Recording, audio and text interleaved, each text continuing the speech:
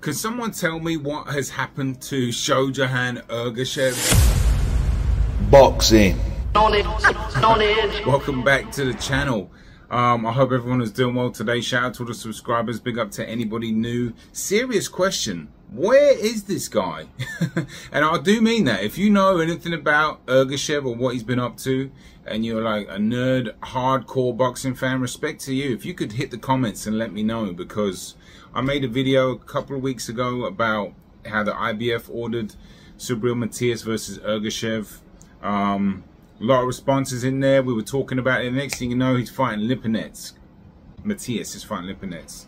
And I'm thinking to myself, right, what? I don't know why that happened. Apparently Ergashev was injured. I didn't see or find any articles about that.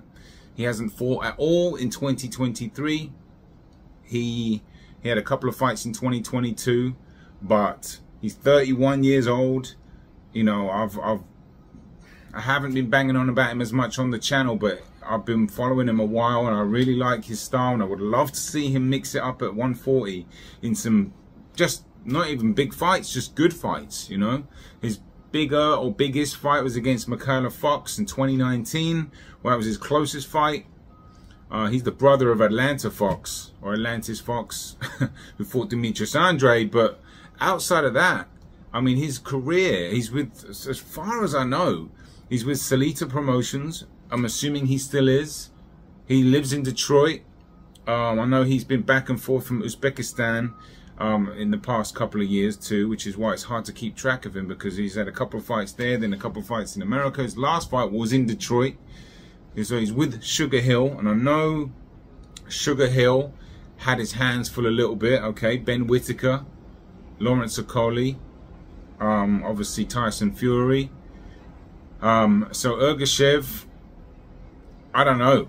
I don't know what's going on with this guy. I would love to know. If you could generally let me know, or give me some kind of news outlet where I can follow these fighters from Uzbekistan and stuff like that. I'm sure there are. I'm sure I could do a bit more research myself, but just a question, because it would be, you know, I mean, he doesn't have long left, you know. He's had 250 amateur fights, so he's 31. I don't think he's been into too many. He hasn't, from what I've seen, at all in terms of hard fights at all. But you never know in the amateurs. Training camp, wear and tear. You know, realistically, you know, he's got a very small window left. You don't want to leave it too late. He's got to get a title shot. He's got to win that, and then he's got to, you know, advance from there. But where on earth is this guy? I'd love to know. I really would, because, like I said, the 140-pound division is a great division. I'd love to see him in there with Jack Catterall. I'd love to see him in there with Elvis Rodriguez. I think that's a really good fight. I know Rodriguez just fought Postal, but surely Ergashev would have been a better fight. But both of them, you know, I guess Postal was the name for Rodriguez. I use air quotations because, you know, it's good to get a name on there sometimes, I suppose, but I think it would be better to fight another up-and-coming contender, you know, because they're both made for each other, really. Both southpaws, actually. Both got a bit of pop. That'd be a good matchup. Why isn't that fight getting made? You know, I'm sure there's reasons behind the scenes that I have no idea about, but it gets to the point where you do. I also saw a video, and this came up about a year ago, where a lot of people, well, a couple of people were making videos about how he'd retired from the sport.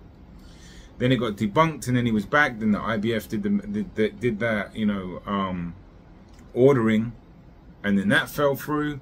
I'm like, this guy needs a fight.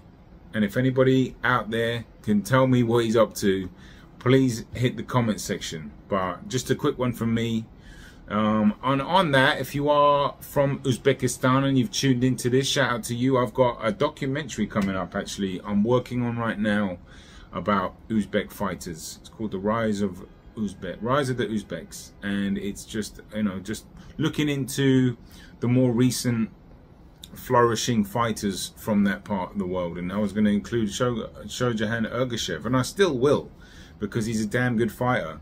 But it's just going to delve into the style of the fighting, where this not sudden, but where the rise came from. I know they 2016 they started winning gold medals, and they've been flourishing at the Olympics and obviously in the pros too. So it's an exciting time. So look out for that.